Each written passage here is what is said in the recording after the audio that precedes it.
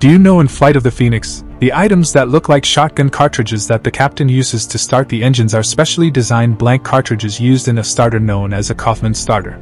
The expanding gases from the fired cartridge are channeled to a mechanical device that rapidly spins the engine up to start speed. They allow the engine to be started without having to carry heavy starter motors and batteries and were widely used in military aircraft in World War II, including on the Merlin engines of Supermarine Spitfires.